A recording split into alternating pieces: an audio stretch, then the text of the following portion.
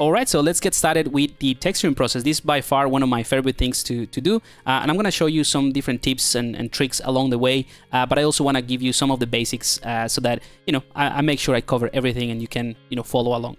So the first thing I want to do is create a material, probably the most prominent material that I want to use throughout the whole object.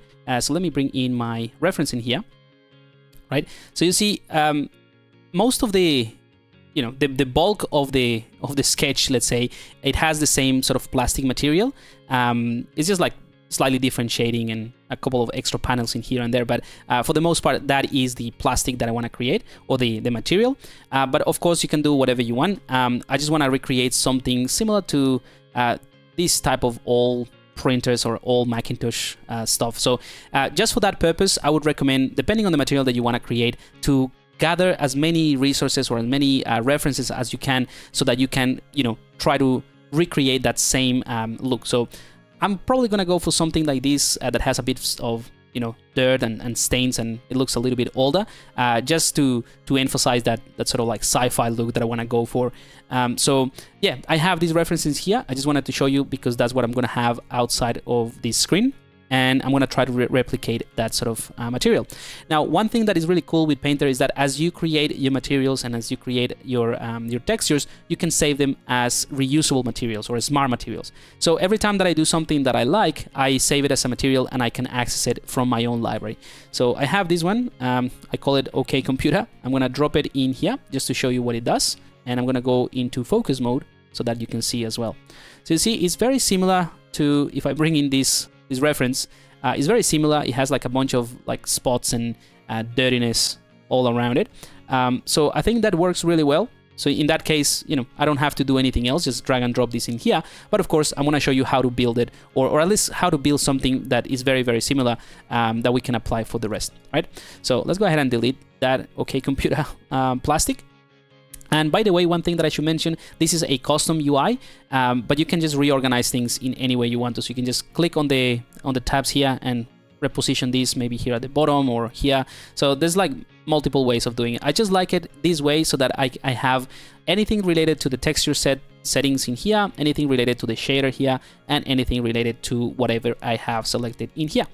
And that's about it. So all I'm saying is that regardless of your UI, what I'm going to be looking for are the properties, which is what I have here, the layers, of course, and the asset library in here. All right, so let's go ahead and get into focus mode. So Alt Q, and let's go ahead and select an area that we can focus on, maybe here, that has like plenty of, curvatures and things like that, so that we can really see the effect of the material that we're gonna build.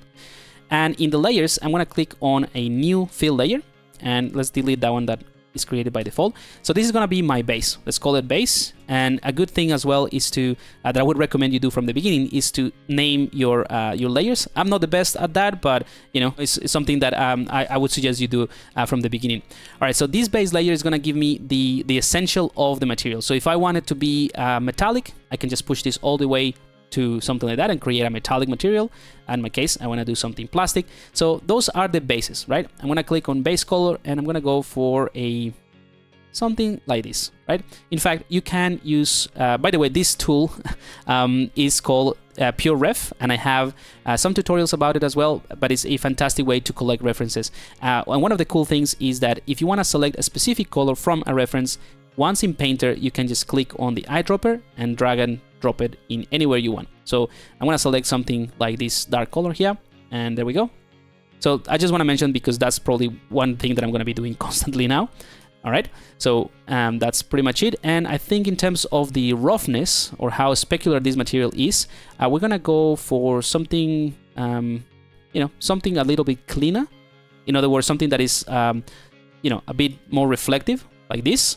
And the more layers that we add to add wear and tear and to make it dirtier and that sort of thing, that's gonna change the roughness in a much more natural way. All right, so that's a good starting point. Let's go ahead and create another layer, and this layer is going to only affect the color and the roughness. So I'm gonna hold the Alt key to enable just the color, and then just normal click for a roughness, or left mouse click. So now we only have 2 channels. Now for this, I'm just gonna select a different color in my reference. So it's slightly different. very, very subtle. And when it comes to textures, I would say that this is one of the most important things to do, that it's all about the subtleties. You build complexity by very, very minimal, very, very small changes in the roughness or in the color. But just so that you can see clearly what I'm doing, I'm going to make this very obvious, like a blue color, right? We're going to change that later on. It's also non-destructive, this workflow. All right, so now let's go into this section right here, which is basically your textures, and we're gonna type grunge. So all of these come with Painter, or most of this. I have some of my own, but just to be safe, I'm gonna use starter assets. So that way, whatever I show you here, you can be 100% sure that come with Painter. All right, so these grunge are just black and white images. So I'm gonna use something like this, and you'll see that as I drag it, this new section is going to be created. So let me just show you. Just pay attention to this area right here. That is the mask of this layer. So all I'm going to do is drag this into the mask of the layer. So this creates a paint layer, so that is non-destructive, like I said. So I can toggle this on and off and continue building this mask. Now, as soon as I do that, you see it's just basically showing me the areas of that where that blue layer is visible based on the mask, right? So that is pretty cool. Now, I just want to show you, I'm going to try to find an issue here. All right, I think this one will be pretty evident. All right, so you'll see that this looks like it's an artifact, this area right here, or like it doesn't look like the texture is continuing properly. That is because we use an automated process to create UVs. So the UVs of this object are not great, as in they're not like for production quality or anything, and I'm gonna show you that in just a second. So let's switch from this view to 2D only. So this is showing what the software automatically sort of like cut and split, so that it is a representation of the 3D space but in 2D. So it's unwrapped, right? And that is the reason why this section right here, and some other sections as well, they don't look great. But there is a very easy fix in Painter, which is changing the way that we are projecting that image, or projecting that that mask, in this case, this grunge mask, from the UV to triplanar. So with this selected, you go to Properties, and you'll see we have this projection set to UV projection. So all we need to do is switch this to triplanar. So this is going to be something that we need to do for most of the things when we use textures. And you'll see it is nicely fixed. So if I go back a bit, you'll see that we now have this gizmo, and we can simply change and yeah, edit the position of the texture. We can also play with the hardness, and this is basically the transition between the different planes of this cube. But I think this is pretty good. We can also play with the tiling. You can also switch here at the top. This is kind of like the contextual menu. You can click on this to rotate the texture. You can scale it as well. But I think this is pretty decent. So let's just move it around a little bit, like so. And now that we know what this is doing, all we need to do is click on the color. I'm going to select something from my reference. So something a little bit, there we go. Like, again, it's very, very subtle, as you can see, but this is pretty good, right? And then we can also play around with the roughness. So let's find like a reflective area, and then I can play with the roughness, right?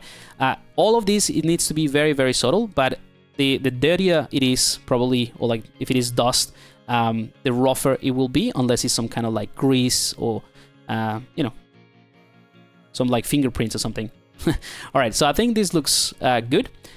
And this is just one layer, right? So I want to try to move a little bit faster now that I just show you the basics of how I build complex materials, but it is more of the same. It becomes a very repetitive action. It's just a matter of like, which tools or which of these textures I use and how I change the color and the roughness. The rest is pretty much the same. So let's go ahead and right click and duplicate this layer. Then let's click on the mask. Let's click on the grunge spot. And let's go ahead and play around with a different one. So I'm going to use this grunge one in here. And because we duplicated this layer, it sort of like preserves some of the settings, so I don't have to change the triplanar or anything like that. All I'm going to do is change the color again, so you can see what I'm doing, to a blue color. Let's go back to the fill layer, and let's go ahead and play around with the scale. You can also play with the balance of the actual texture and the contrast.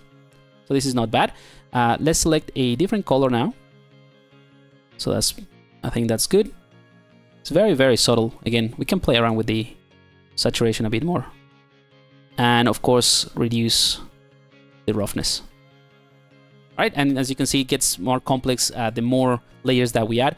Now that I look at this, I think it's a bit too intense. So another tool that you have at your disposal is to change the opacity. So I'm going to reduce the opacity of this entire layer, or the color at least of this layer. There we go. Let's go ahead and do another one. So I'm going to duplicate the first one, or like the second one. Push that here on top. Change the color again, just so that you can see what I'm doing. And I tend to do this often, but it's purely so that I can really see what is happening. All right, so for this, I'm going to use something a bit more, with less contrast, maybe something like this. Drop it in there. And let's play with the tiling. All right, so that's not too bad. Now, the next level in terms of complexity and playing around with custom materials and that sort of thing is to manipulate or to add a stack of effects to your mask. So right now, the mask is made out of this grunge. So if I press the Alt key and left click on the mask, I get this, right? This is like the preview of the mask, and I can just move this around, all right? But on top of this one, you can, let's say, add another one. So let's click on add another fill layer. And let's go ahead and find a different one, maybe like this grunge map, drop it in there. It could be anything. So now what we have is one texture on top of each other, right? But you can blend these two together. So in this one, let's actually set it to triplanar as well. Maybe scale the tiling a bit. We can go ahead and say, you know what, instead of normal, I wanna make it overlay, right? So now this is overlaying on top of the previews. So it becomes very, very complex very quickly. And you can play with the, screen maybe, or maybe multiply, right? So that only you only see this texture in whatever these drops are. So that's another way to add complexity to it. And again, this is just 2 layers, right? We can also add another one, maybe like this, set it to triplanar, and maybe change the balance a bit. And this one could be set to overlay, right? Or maybe you can set it to subtract. So any of those white areas can be subtracting. So you see, you can create really complex and interesting masks, but they're very easy to set up. There are only 3, black and white images. I just changed it to have like different blending modes. So the result of this mask, if I click back into the layer, is what you see here, right? So in this case, we can just go ahead and select something, again, darker, play with the roughness as well, maybe reduce the intensity of that color.